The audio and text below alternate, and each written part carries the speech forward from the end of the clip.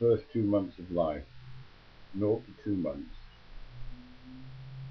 which is steps 1 to 44. Step 1 is there on the breast. Step 44 is the fire, the flame coming up the vision. First 2 months, the most precious and influential time in the child's life, and it should be part of the confinement. Hey, you've got to hide your love away. This is an intimate, quiet time when the mother and child need to establish various routines and relationships. The child, when it's born, its mind focuses on a point in a circle which corresponds to the breast, the isocharent optic, and this is a coaxial signal. The point in the circle, the energy comes in, the dark energy, the prana, the chi, the orgone energy, the dark energy comes in at the point and then returns back in the circle. So there's an energy flow there coming like with the milk from the breast. We're just considering the development of mind, and here we have the structure of mind that develops. Obviously this structure is developed prenatally in differentiation, but it needs to develop in consciousness in this world, the actual development of the mind. Now the child, or we should say the spirit, sees itself as an avatar in a virtual reality. That virtual reality is synesthetic, all the senses are confused or integrated at the beginning, at the point. The avatar sees himself in this virtual reality, which consists of 3 levels, 3 layers, these 3 triangles. There's the triangle of the video signal, the triangle of the audio signal, and the triangle of the pressure signal. These are the 3 signals of virtual reality. In the video signal, you see movement, which develops into conscience, conscientiousness, seeing the course of action. And then here we have the seeing faces. So there we have the eye, the vision, the avatar, the driver, seeing the movement and seeing the faces. This is a video triangle. And then we have the audio triangle, which is the hearing.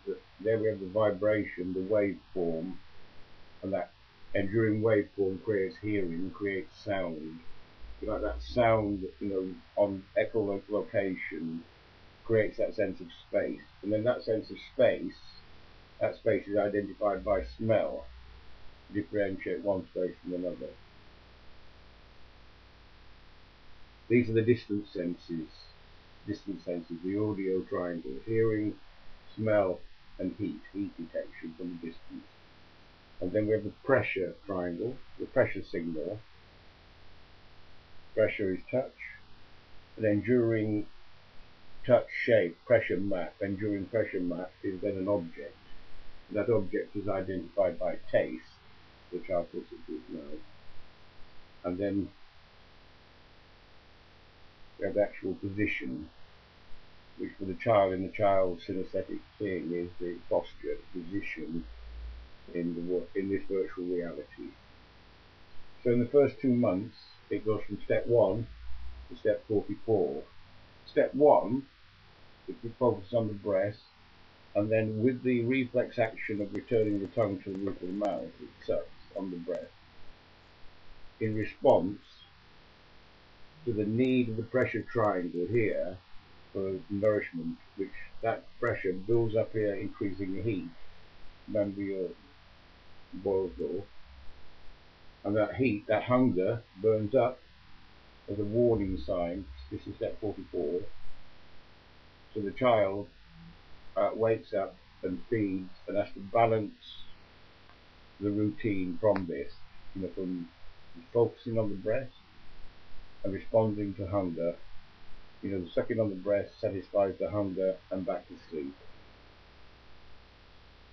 Now it's most important that the mother develop the relationship with the gaze, gazing into the child's eyes. The images are of the shining self in the eyes. The light of heaven cannot be seen, but it can be seen by the mother in the child's eyes. That shining self, the love.